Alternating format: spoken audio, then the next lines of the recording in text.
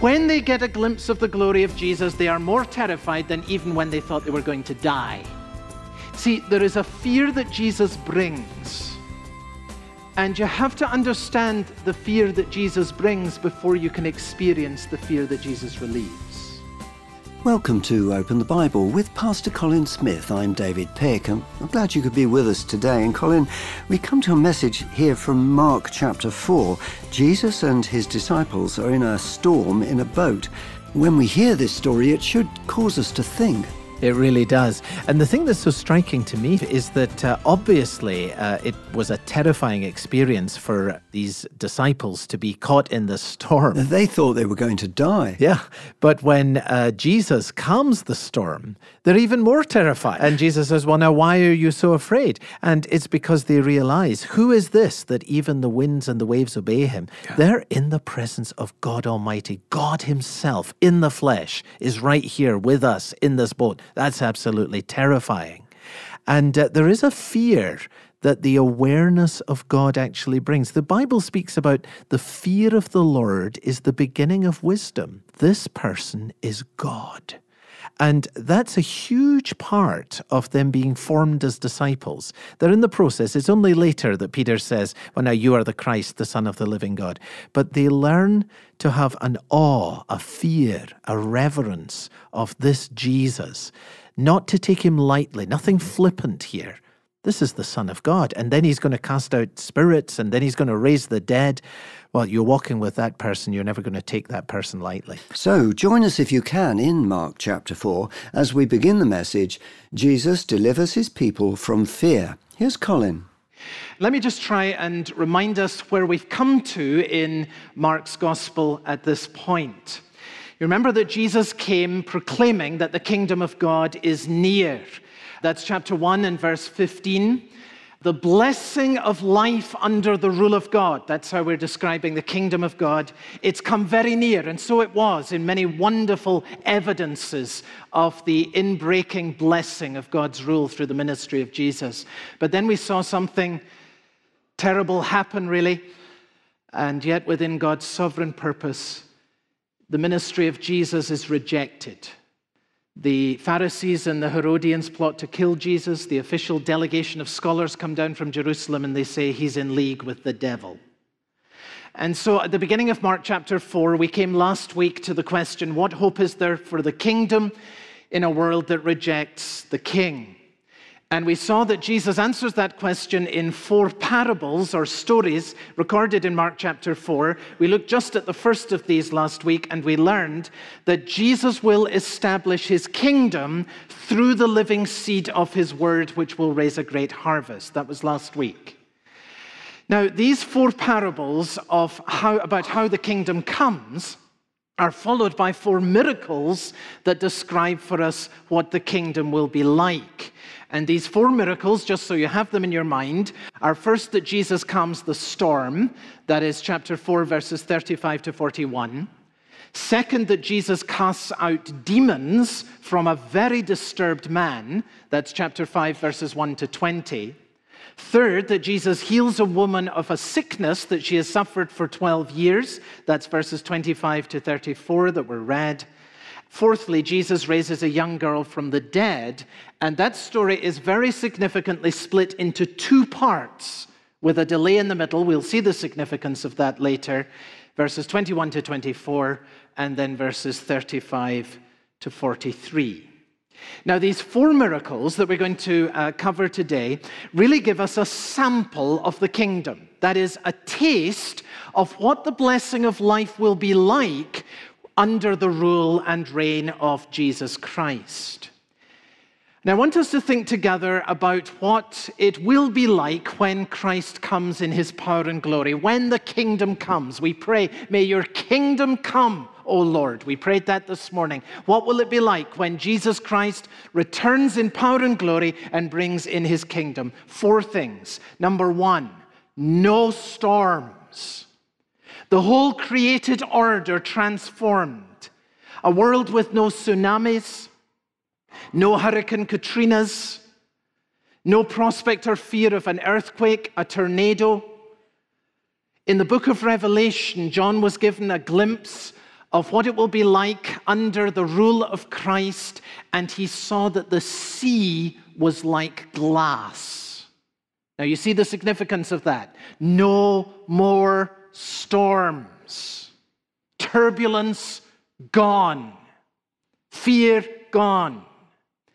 And Jesus gives just a sample of that in this wonderful miracle of calming the storm. Verse 37 of chapter 4, there's this furious squall that comes up suddenly on the lake. Jesus rebukes the wind, the waves settle, and there was, verse 39, complete calm. No storms. Secondly, no demons. Imagine a world where Satan is cast out. A world without evil, a world without hatred, a world without violence. Imagine a world where there is no guilt, no temptation, no failure, no regret. Imagine a walk with God in which there is no need for repentance. Imagine being completely free to pursue everything God calls you to pursue without hindrance, without struggle, and without restraint. No storms, no demons. Third, no sickness. Imagine a world without cancer, a world without strokes, a world where no one is blind or deaf or lame, a world without mental disorders. Imagine a world with no depression, no sickness at all, simply health and strength to enjoy our Creator God and to enter into all the glory that He has prepared for His people. And imagine a world with no death, no more fear, no decline in the body, no aging process, no fear of the future. Above all, no gut-wrenching goodbyes. Imagine such a world. Put these together, you see, and you have a picture of life under the blessing of Christ's rule. This is how it will be for all Christ's people when the kingdom comes. This is what is ahead of you as your eternal future in Jesus Christ. No wonder the Lord Jesus says, pray, your kingdom come. Hasten the day, Lord, when there will be no storms and no demons and no sickness and no death. Lord Jesus, come quickly. And to that, every Christian person says, amen. Now, we might also be saying at this point, yes, but that is such a long way from the reality of our lives now. And of course it is. We are living in a world that is scarred by storms and demons and sickness and death. But what else would you expect to experience in a fallen world that rejects the King? We await the day when His kingdom comes, when Jesus Christ returns in power and glory. But when He comes, we want to be part of His kingdom, which is why we submit ourselves to the King in our lives here and now. And here is the good news for every disciple of Jesus in this world of storms and demons and sickness and death. Until He comes and makes everything new, you and I share this wonderful promise that Jesus Christ is with us in everything we experience in this world. To use the picture from this wonderful story that Mark tells us, Christ is in your boat when you face the storm. Christ is with you when you face great evil. Christ will be with you when you prepare for surgery. As you live with a debilitating condition, He is with you in that. And He will be with you when you face death or when you go through the awful experience of the loss of a loved one and you wonder how you can carry on. If you belong to Jesus Christ, you will enjoy the full blessing of life under Christ's rule forever when He comes in power and glory, and that will be a life of no storms, no demons, no sickness, and no death. Until then, This precious gift is yours, that Jesus Christ is with you in every storm that you face, in the face of every evil, in every sickness, and even when you walk through the valley of the shadow of death, even there he will be with you, and he will comfort you. That is his unshakable promise. And so here is the blessing of placing your life under the rule of Jesus Christ. It is just the beginning of all that will be yours as you submit yourself to the King. So when his kingdom comes, he will bring you into all the blessing of his glorious kingdom forever. Now, that's really an overview of these 4 stories and what they teach us. Remember the pattern of what we're seeing in Mark. The question is, how will the kingdom come in a world that rejects the king? And we've seen 4 parables that all tell us how the kingdom comes, and now 4 miracles that tell us what the kingdom looks like, what it will look like when Jesus comes in power and glory. That's the overview. You're listening to Open the Bible with Pastor Colin Smith, and we have to pause there briefly, but when we come back, we'll hear how one theme runs through all 4 of those stories, so stay with us if you can. You're listening to Open the Bible with Pastor Colin Smith, and a message called Jesus Delivers His People from Fear. It's part of a series called The Gospel According to Jesus, and if you've missed any of the series so far, or if you want to go back and listen again, you can do that by coming online to our website, openthebible.org.uk, or find us as a podcast. Those are on all the regular podcast sites, and you can find them by searching for Open the Bible UK. Back to the message now. We're in Mark and chapter 4. Here's Colin.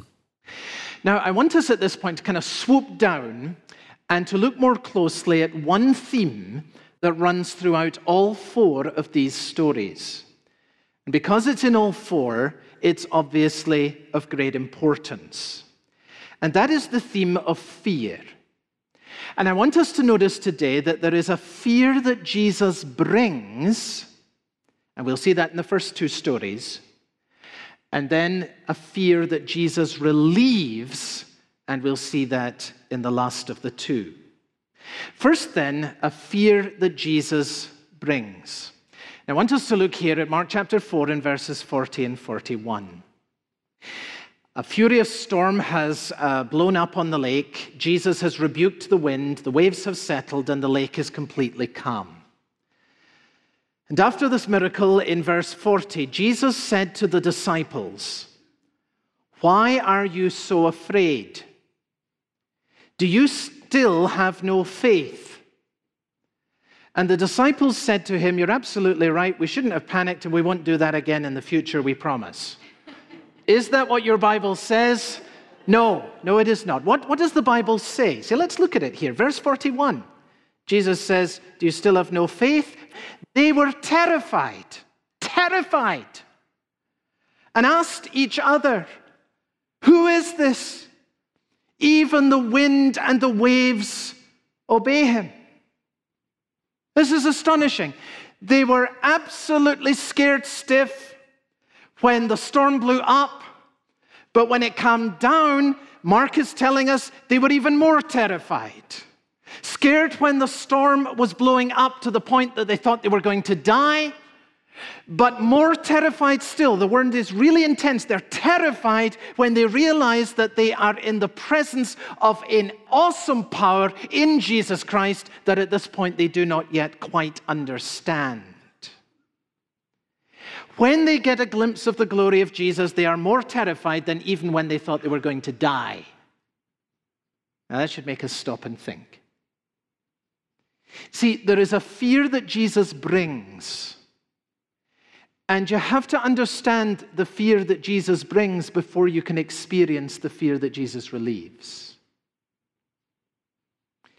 Fear is the natural response of a human being in the presence of Almighty God.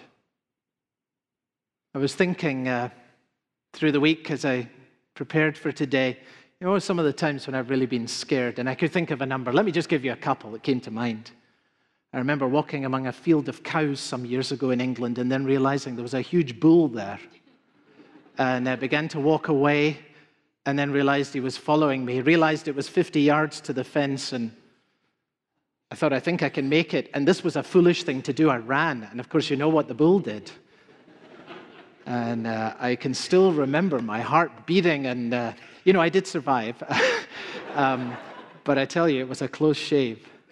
I remember going to a conference on the south coast of England. And, you get these crazy ideas when you go and you're in a different routine. I thought, I'm really going to do something different. Swim in the sea early morning, got up at the crack of dawn, went out, swam in the sea. Went away out from shore. There wasn't a soul to be seen. It was a wonderful experience until I turned and began to swim back towards the shore. And after 15 minutes, realized I was no closer than when I had begun to swim back. I'd been caught in a tidal current. And I still remember the sense of panic. And there isn't a soul here. And I'm getting tired. And I'm no nearer the shore. Fear. Well, I did survive, you understand. But listen, if I would be afraid of a charging bull or an ocean tide, what should I feel in the presence of the God who made them? Well, what scares you? Spiders? Thunder and lightning? 10-foot snakes? Being caught in an earthquake, a volcano, a tsunami, a storm of meteors piling on the earth? Well, what would you expect to feel in the presence of the God who made them?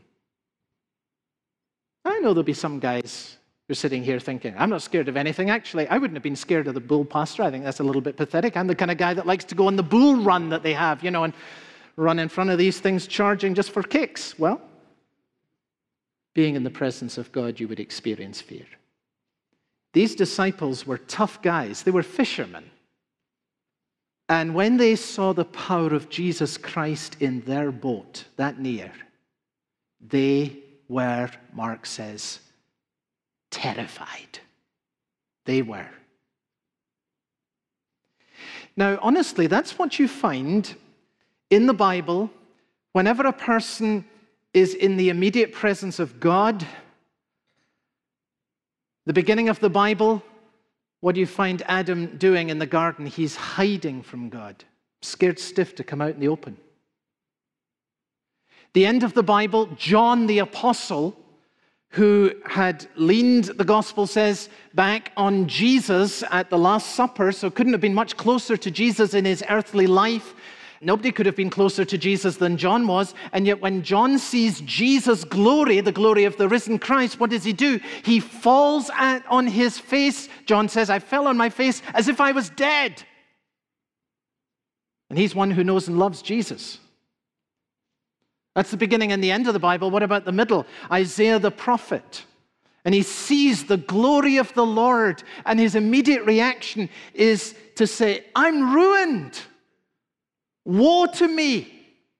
I can't live in the sheer intensity of this holiness, this glory, this awesomeness of who God is. Fear is the natural response of a human being in the presence of Almighty God. To fear the Lord is a simple description. What does it mean to fear the Lord? To fear the Lord is simply to know who He is and to realize what it would be to stand in His presence. Have you ever really thought about how absolutely terrifying it would be to stand in the presence of Almighty God? Now, let me tell you straight away that this is a good kind of fear. It's the fear that Jesus brings. And it's a fear that every living person desperately needs to discover. Because the Bible says that the fear of the Lord is the beginning of what? Wisdom. The fear of the Lord is the beginning of wisdom. So this is a good kind of fear. People who do not fear the Lord simply don't know who He is.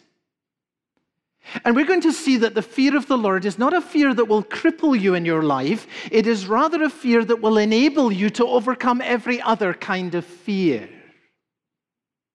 The fear of the Lord is the beginning of wisdom. And the presence of Jesus brings the disciples into the fear of the Lord. You see the same thing in the second story. Let me just overview it very quickly, and you can read it later. Mark chapter 5, verses 1 to 20. The second miracle, which is where Jesus casts out many demons. And you get a sample of the problem that this man was and that he experienced from verses 4 and 5, where we read that this man who was possessed by many demons had often been chained hand and foot. But no one was strong enough to subdue him, and so night and day you find him out there in the tombs and in the hills, and this man who must have gone around naked, cut himself with stones, and he would cry out and shriek. Can you imagine living in the town with this guy out there at night and hearing the sound of his voice like the sound of a wolf? And no one could chain him. Scary. And when Jesus arrives, he identifies the evil powers that have possessed this man, and he casts them out. And Mark records the wonderful transformation that happens in the life of this man. Verse 15, the man who had been possessed by the legion of demons was sitting there, and he's dressed. And he's in his right mind. And all the people of the town come out and say, Jesus, thank you. You have delivered us from our greatest fear. And so now please come and stay in our town and deliver us from many other evils also, right? No, that is not what the Bible says. What is the response of the people? Verse 15. They see this marvelous transformation, and the man's now dressed and in his right mind. And verse 15, what? They were afraid. And verse 17, they began to plead with Jesus to leave their region. They're more afraid of the authority of Jesus and what that will mean in their lives and in their town than they were afraid of the disturbance that this man had brought to their community for many years. So Jesus leaves, and the Gerasenes remains a dark place because light has come, and they have chosen darkness rather than light. And there goes the story of our world. That is the truth, isn't it? Pastor Colin Smith on Open the Bible, they're talking about the fear that Jesus brings. Our message is called Jesus Delivers His People from Fear. And so next time we're going to look at the fear that Jesus relieves us from. So I hope you'll join us for that. The message is part of our series, The Gospel According to Jesus, and if you've missed any of the series so far, or if you want to go back and listen again, you can do that by coming online to our website, openthebible.org.uk. There you'll find all the previously broadcast messages. You'll also find Open the Bible Daily, and that's a series of daily reflections based on Pastor Colin Smith's teaching, and read in the UK by Sue McLeish. Well, Open the Bible is a listener-supported programme, and that means exactly what it sounds like. It's your generosity that keeps Pastor Colin's teaching on this station and online. If supporting Open the Bible in that way is something you'd like to begin doing, and you're able to set up a monthly direct debit of £5 per month or more, or a one-off gift of £50 or more, we'd love to say thank you by sending you 5 copies of Pastor Colin's new booklet, What Jesus Says to Skeptics. That's 1 copy for you to read and 4 to give away to your friends and family. Colin, how would you describe a skeptic?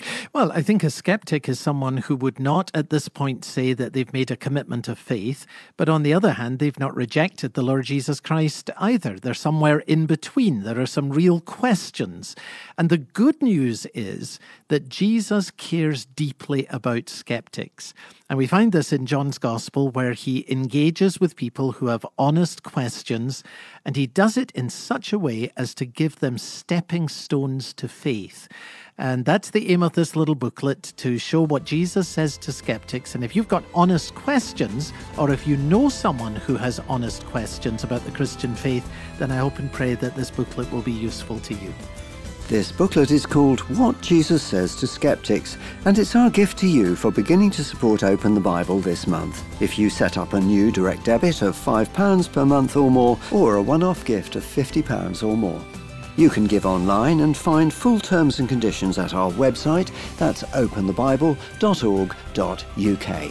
For Pastor Colin Smith and Open the Bible, I'm David Pick, and I hope you'll join us again next time. Fear is the natural response of human beings in the presence of God, but the fear of the Lord will not disable you. Find out why next time on Open the Bible.